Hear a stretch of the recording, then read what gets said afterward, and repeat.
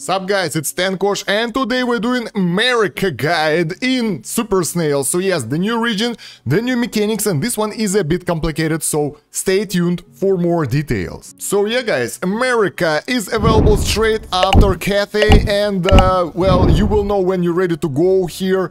Usually you will finish all Cathay generals by the time, and then you can go here. When you go in, it's a really good idea to make sure that you're ready, because this one is a bit more complex and it's a bit complicated as well. So the main idea when you start the run, right after you start, you have to go to the intel, and here you have to explore a side, and you can either explore North Army or South Army, and here you would like to pick the North Army at the beginning, because those guys, they will give you way more stats. So beginner, well, honestly, for the most runs you would like to go for this one. Why? I will tell you why. Well, there are notes that actually saying the same stuff here, but yeah. Keep in mind that when you selecting the North Army, you are siding with the South, so you are basically challenging the North. Alright, so confirm. There we go, and after that you will get a bunch of the heroes here that you can fight, and you will have the set of heroes that you'll be able to get. So in order to get the hero, you will have to defeat the apostle. It's pretty simple. Let me actually speed up through the run so you can see everything, all areas. Let's go. Alright, exploration ends. We got a lot of events actually, and yeah, let's go back here. Bam, there we go.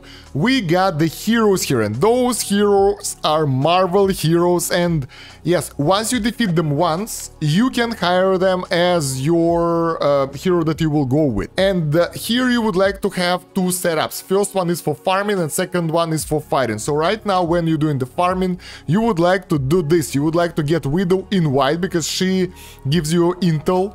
As you level her up, she will get additional stats and additional intel bonus that is being used when she is riding with you. And you can add other heroes later on. I'll tell you how in a minute after we'll discuss the heroes. And yes, her stats over here will convert into snail stats that will make your snail stronger. But mostly we are taking her for the intel bonus, and those guys that are additional heroes, they can be changed on the go basically. So right now we have a Locust that will give us beat at pulse gain, and we have the General as that will give us cells obtained, because those are really good for farming when you're doing the run. You don't need to fight anyone. Then when you are done with this run, you can go to the spider guy if you defeat him and select him as your main hero. What's cool, that once you select your main hero, your additional heroes will be set in stone. So like, I've set it once, and now I can select the main hero, switch between them, and I will get the right teams ready to go, so I won't have to manually assign them. That's really cool. So yeah, why spider guy? Because he gives snail attack, which is, well, obviously cool.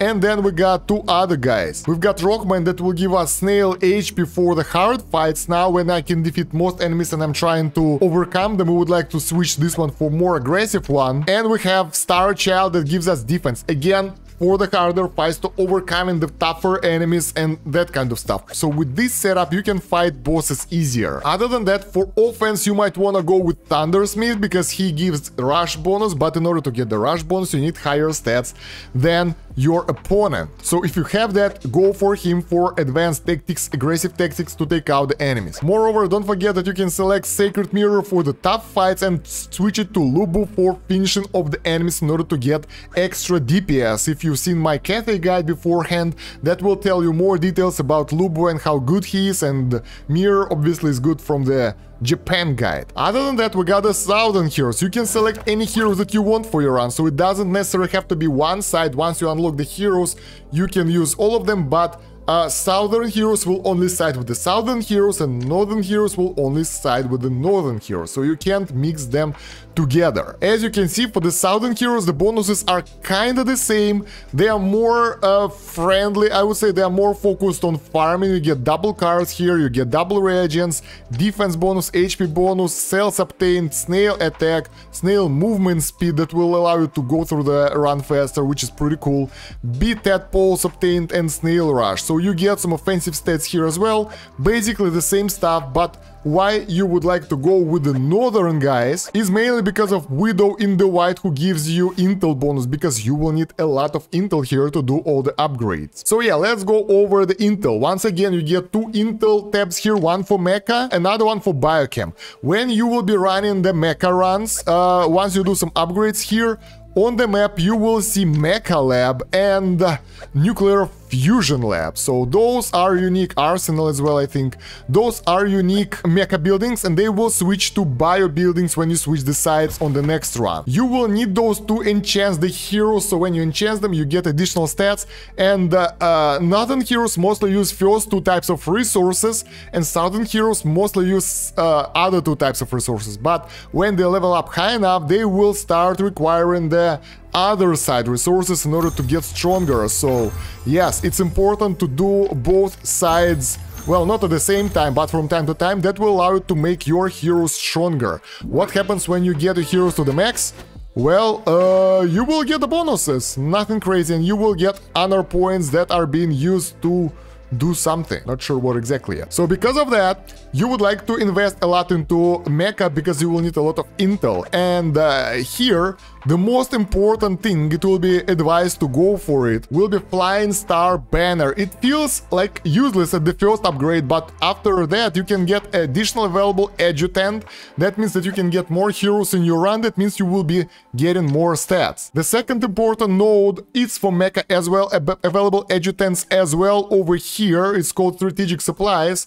And when you defeat a postal, gain one Murica treasure map with some chance, and available adjutant is really important. Other than that, well, you gotta focus on the middle row as always to get more intel for the runs and unlock new areas. War Machine upgrade is really important as well, because northern heroes can be transformed and become stronger. And same at the very bottom, Super War Machines, that will allow them to get more stats and get higher level. That will make you and your team stronger. Outside of that, work on the labs, because that will allow you to get more faction-specific resources for the runs. That's important. And basically, all the upgrades here are kinda worth it. I haven't found anything here that's useless, other than not unlocked ones. This one, Industrial Revolution, will give us wormhole refinement speed, which we don't have available yet, so why should we spend resources on this right now?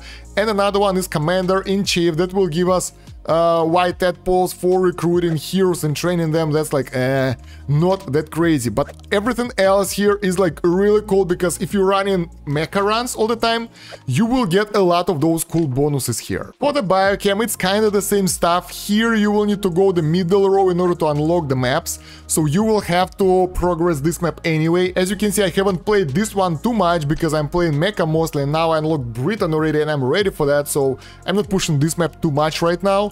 And once again, if you will be running bio builds against the south, you will need biochem lab, and you will need this one, psychic lab, that will make it higher tier and will give you more resources. Other than that, supply chain is good. It will give you supply boxes per victory, and most of the nodes here are actually pretty good. All of those are nice, and I want to get all of them because they give you pretty cool buffs. I did some upgrades to unlock additional nodes, so those are not as crazy.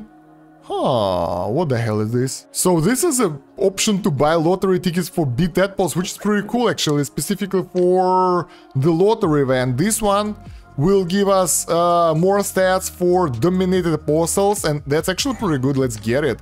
Since we already get some guys dominated, that will help us to become stronger. Oh my god, that's getting expensive. So things here are kind of the same. I think they're kind of mirrored, so you can see significant difference here. So yeah, that's what we have for the intel. Basically, yes, you would like to get it all, and you will get it in a couple of runs before you probably will be able to finish it, because the fights here are getting really, really tough. So now let's switch our heroes to the combat ones. Did we already did that? Not sure. There we go, we're getting the combat build here, and let's try to defeat those guys. What's cool about Murica, that here you need to defeat enemy in 3 turns in order to dominate them, so you don't need to go for 2 rounds anymore.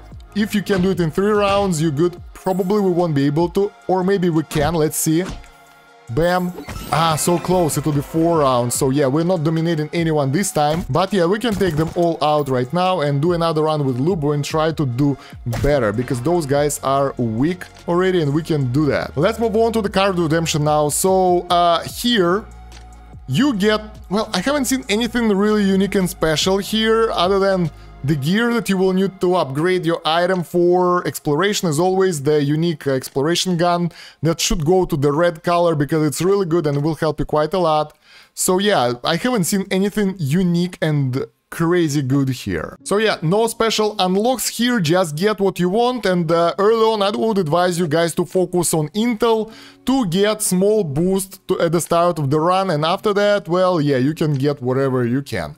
So there are no game changers here, to be honest. Of course, injections are good because they will give you more stats, but other than that, it's pretty straightforward here, nothing crazy. Let me finish the exploration runs here, and oh yeah, by the way, for the stats, for finishing most of those small events on the map, you would like to get closer to 10k stats, because this is the area where you already need that, so 9,500, something like that, will be good to finish most of those. Let me see if we get something special here. Yeah, this one requires 9.8k already, which is quite a lot if you ask me. So, yeah, this is basically the milestone, 10k, when you can go to the Britain map. Before that, you would like to keep running America, otherwise it will be inefficient. You will be spending, you won't be getting that many resources per run. There we go, 8.7k, let's go get it. And what's another unique thing about America map, that when you defeat your normal bosses there, like when you defeat the normal enemies, you will get unique boss. For mech guys, it's Omegatron. In order to dominate him, to find his weakness, you need 11.3k Civ, which is crazy amount right now. I don't have even 10k, and those guys are goddamn strong. So those bosses are real bosses. People are losing at 2.2 million power. I have 1.6 right now, and you need about 3 million, I guess. So yeah, it will be hard. Let me show you how easily he defeats me. So we're fighting this guy, we are not ready for pushing him, and bam, he is doing crazy damage to us. Let's skip the fight when it's available, come on. There we go, so we took out maybe 1/5 of his health, so it's not really a good option for us. But overall, for exploring America like that, you get about 500 exploration value, almost the same as Cathay. I would say Cathay might be even better because you get more bonuses in the end, but you need to test it for yourself, which one works better for you. So right, let's switch this one to Lubu. Can we do this? No, we can't unseal him. Alright, and see how it will work for us. Maybe we will be able to get better results. Right now, let's go against South Army, so you will see how different heroes looks like. And as I said, you don't really have to use different heroes. You can go with heroes of any faction and it will do. So we will go with Widow in white again, and now farming setup here. We can even upgrade those guys a bit more to get more gains for the runs, which is always a nice thing, right? And as you can see in this map, probably the problem will be upgrading those guys, because I haven't upgraded all the northern heroes yet, and I haven't even started upgrading the southern heroes, so it will take a while, a lot of runs, and you will need a lot of resources to get it right. So yeah, let's go through all areas again, and this time for other side we got different boss. Doombringer, who is, well, actually just as powerful as a Megatron. So let's switch to the aggressive build right now and try to defeat more apostles, maybe dominate someone that will give us actual stuff. We defeated 5 already here. As you can see, you get the DC Comics heroes, so kinda the same guys but different. I just love the reference. So let's challenge them with Lubu and see how it will go. Alright, Amazing Queen. Let's go. Lubu is taking insane damage, but we are doing pretty decent damage as well. We might be able to do it in 3 turns. Hell yeah, we managed. Lubu is gone though, so domination happened. But our hero isn't here anymore. Alright, so yeah, after that Lubu will be gone and you won't be able to use him anymore. And, well, you don't need him anymore because you managed to push as far as you can. Oh look, we got incense for this run. This is pretty cool, I like it. So yeah, let's try to defeat more apostles on another side right now with Lubu and see how it will go. Our Lubu survived and we defeat Thundersmith, well, Thor basically, in really good time, and probably that's where we will get stuck, so probably I won't be able to do that. Yep. Oh, we managed to defeat her in 3 rounds as well. That's cool. So we dominated 2 more apostles, and from here I guess we need to get stronger basically. So yeah. Yep, Wolf is being defeated in 4 turns already, so we can't really dominate him anymore. Lubu resurrected, by the way, which is unexpected. In any case, that's what we get. And you know what I like about America? It seems that you don't need to upgrade all the heroes here, so in order to 100% the map for key clue records, I don't see anything that requires to get all the heroes maxed out, which is new and unique. I like that, because that will take a while. In any case, at this point, somewhere around 1.7 million, you can start trying Britland again. Well, not again, but for the first time, because, I don't know, I can run few Americas as well, but it feels, in terms of resources, Cathay will give me more boosts, and I've got most of the America. But in order to defeat the bosses there, you will need 3 million, so you won't be able to master the map completely and get everything from it until that time, and it will take a while. But yeah, defeating those tough bosses in the end will probably unlock you America trait, which is not available right now for us, and I'm really curious what it is. So let me know in the comments if you think it's cool or not, because it will take me about a couple of months to get enough power to get there. So yeah, guys, that's about it for America Guide right now. I hope you've enjoyed it. Let me know if you get extra tips for the players on America and for me, because yeah, mastering those tough bosses is really hard, and I can still get enough choreo intel. I'm doing those runs once in a while and hoping to get enough, but it's so slow. And yeah, don't forget that your likes, comments and subscribes help to promote the video in YouTube algorithm, so all those things will help out.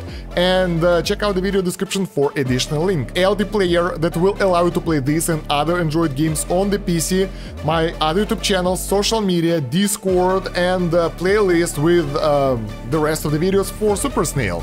Other than that, guys, thank you very much for watching. That's about it for now. Stay Kosh out. Have a good one. Bye.